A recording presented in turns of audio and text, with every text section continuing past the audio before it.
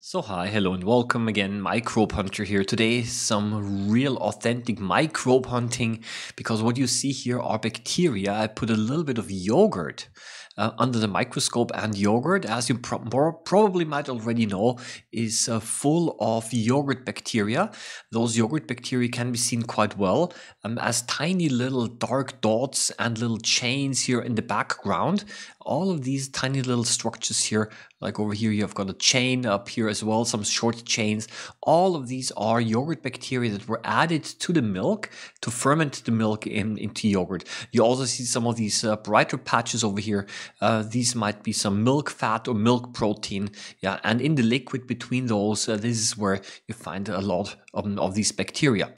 Now, this is not the first time that I'm actually showing you bacteria under the microscope, but today I would like to talk about something that I consider very fascinating. And that is the fact that those yogurt bacteria, which are cells, even though they look so different to our own body cells, to my own body cells, we share a lot of similarities, maybe more similarities than we might actually think about. And the cells, the yogurt bacteria, essentially of course, also have DNA. They do have a genetic code, just like my cells. And even though the DNA that those bacteria have is significantly shorter than the DNA in my body cells, the genetic code is the same. So this, in simple words, essentially means that the DNA that these bacteria have and the DNA that my body cells have are, on a surprising level, very compatible to each other. And what do I mean when I say compatible? It is possible to take DNA of a human body cell, for example, and to transfer them into bacteria by techniques called genetic engineering, essentially. Genetic engineering, there are several techniques that can be used to transfer DNA from one organism to another. And then when we transfer this DNA, then those cells, the receiving cells, the bacteria, are still able to understand the foreign DNA that they received. That's, I think, quite fascinating.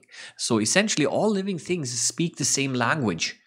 And the purpose of the DNA in a cell is to make proteins. So if I take a body cell, or the DNA rather, of one of my body cells, and if I were to put it into a bacterium, then this bacterium would be able to understand what this DNA actually represents, and is able to make a protein out of this DNA. So again, the language that all living things speak, so to say, the language of the DNA, the language of the genetic code is the same. It is universal. That's one of the very fascinating things here, that even though those yogurt bacteria appear to be so very different from my own body cells, and actually here, on a higher level, they are quite different. But if we really go deep down, and if you really look at the biochemistry of those cells, then there are a lot of similarity among all living things. And one of the reasons, of course, or the reason why this is the case, rather, is because all living things share a common ancestor. And all living things originate from the same ancestral cell. Yeah, so very interesting to see that. And every time when I eat yogurt, I have to think of that essentially I'm eating cells that are, essentially on a very, very deep level, not so much different from my own body cells. Yeah, a little bit some food for thought here. I leave it at that. Happy microbe hunting as always. See you around next time. Bye-bye.